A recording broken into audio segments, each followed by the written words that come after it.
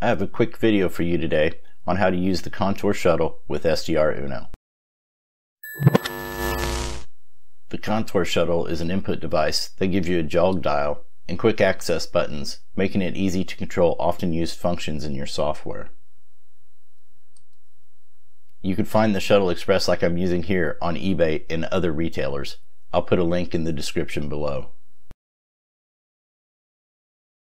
You can download the drivers for the Shuttle from Contour Design's website.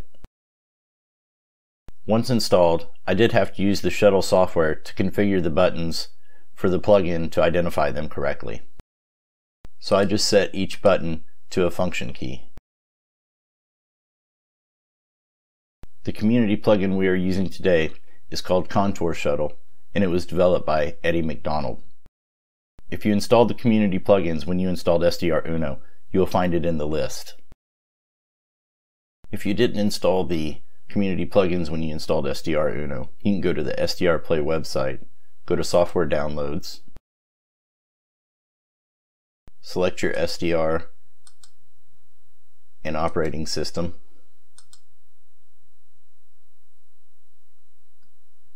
go down to SDRUno plugins, and you'll want to select community plugins.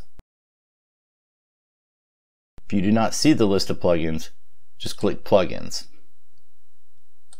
Then click Countour Shuttle, Load Plugins.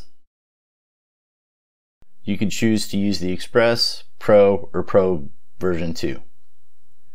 I'm using the Express, so we'll click on Settings. And we'll go to Button Maps. Now here's how I like to set mine up, but this is completely customizable, so you can change it for your like. So on button 1, I do use toggle mute. On button 2, I use it for lower sideband. Button 3 to select AM. Button 4 to select upper sideband. Button 5, I like to toggle the squelch. You can see that there's many different options, so this is completely customizable. Then for jog dial, I use it to control the VFO frequency. In the outer ring, the shuttle ring, I use to control the squelch level. Under basic settings, with frequency step, you can do a custom, and I like to set mine at 5000 Hertz. Now an issue that I've run into is these settings don't save when I close SDRUno, so I have to reset them every time I open them up. So I'm not sure what's going on there.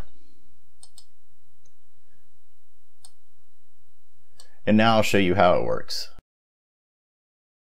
Now as I turn the jog dial, you can see the frequency changing.